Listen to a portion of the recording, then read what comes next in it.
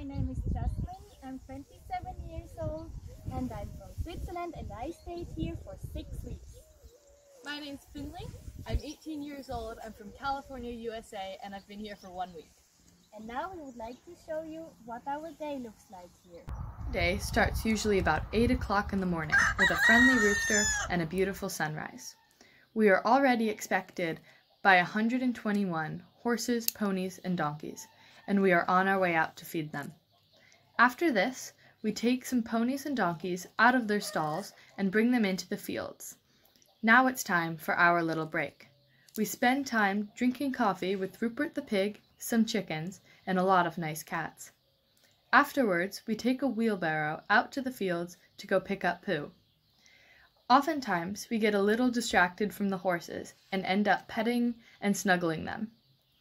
If the vet is coming, we can help her, or we can do other odd jobs like helping Rod with the fences or going to the charity shop with Sue. If you still have enough energy at the end of the day, you can help with the nighttime feeding and spend some more time with the horses. Downtown Rojales is just a 10-minute bike ride or a nice stroll away. You can go out to dinner there with new friends, or you can cook at home. Hello, my name is Susan Weeding, and this is my husband Rod. We would really love any of you lovely people out there to come and join us on our working holiday experience. We really need your help.